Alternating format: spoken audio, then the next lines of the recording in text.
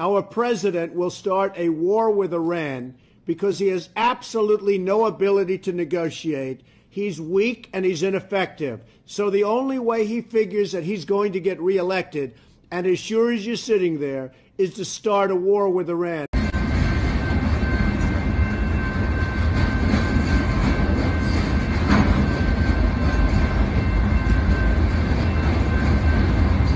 The United States has the best military by far anywhere in the world.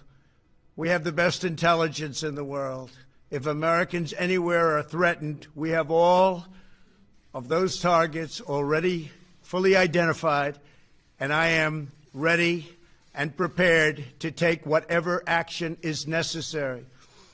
And that in particular refers to Iran. Under my leadership, we have destroyed the ISIS territorial caliphate. And recently, American Special Operations Forces killed the terrorist leader known as al-Baghdadi. The world is a safer place without these monsters. We took action last night to stop a war. We did not take action to start a war. I have deep respect for the Iranian people. They are a remarkable people with an incredible heritage and unlimited potential.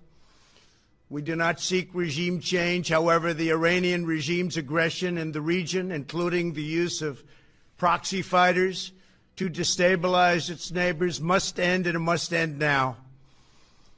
The future belongs to the people of Iran, those who seek peaceful coexistence and cooperation, not the terrorist warlords who plunder their nation to finance bloodshed abroad.